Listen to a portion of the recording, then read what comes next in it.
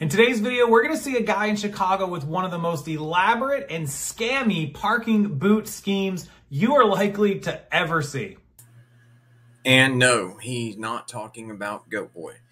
Goat Boy would not be smart enough to come up with this. But this could be the type of scam that frauditors embark on since we are winning this fight.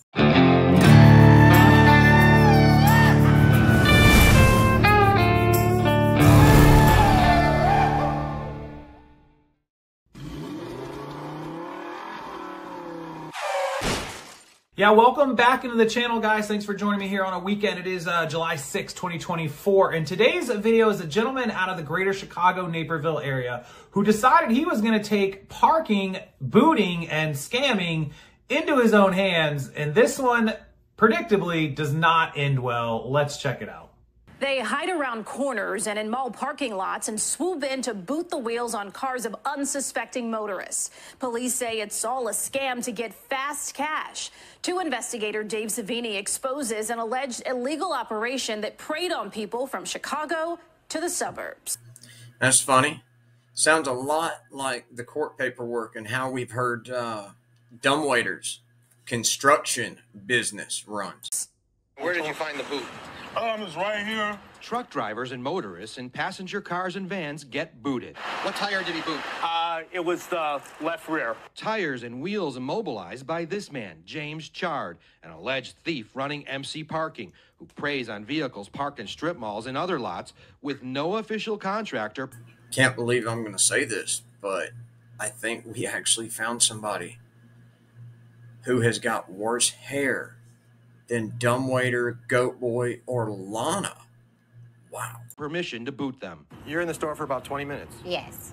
Next thing you know, your car's got a big yellow boot on it. Yes. LaToya Forrester, a stroke victim, got booted in Joliet while parked in a strip mall spot reserved for drivers with disabilities. You're the victim of a scam. Yes. Yes. Victims say Chard demands cash on the spot. This is criminal. This is theft. They stole $190 from me. James, I'm Dave Savini from Channel 2. There are allegations that you've been booting people all across the Chicago area. The two investigators dug into James Chard's booting operation and found the self-proclaimed boot bandit charged 50 grand in fines in suburban Lansing alone this summer. Sounds like one of Dumbwaiter's GoFundMes, doesn't it? He also allegedly left a trail of boot victims in Chicago, Berwyn, Bridgeview, Forest Park, Bolingbrook, Naperville, Joliet, Markham, and Madison. This is like getting robbed without a gun. Tom Leone and Therese Blank got booted while eating dinner at a Lansing restaurant.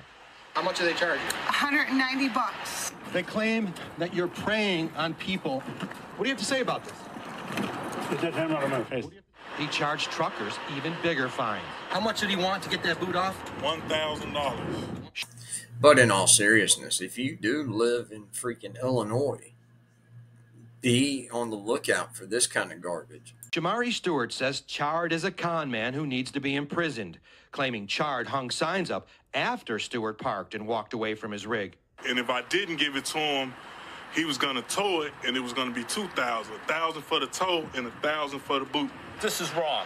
Lansing police agreed, and during our CBS 2 investigation, they arrested Chard on multiple felonies and said he hung signs in lots he had no right to. Police confiscated his signs, receipts, and booting devices. Now, here's my problem, is booting someone's vehicle.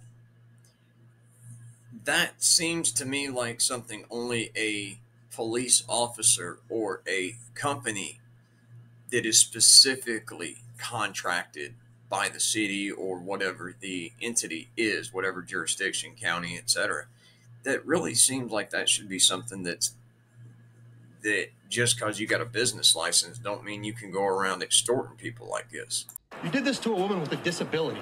What kind of person does that to anyone, let alone someone who's got a disability? Obviously, a person that has no conscience. Chard has been doing this for several years, say police. He is due in court next month. For years, he made 50 G's off of that garbage just in the 1 year. If he was doing that for several years, dude couldn't buy some hair plugs? Shit. And I know that's not what we normally, cover, but I just, just the balls on some people. I mean, just the brazenness of some people. And I really wanted you guys to see this. Anyway, guys, it's Wrangler. I'm out of here. I love y'all. Have a good one.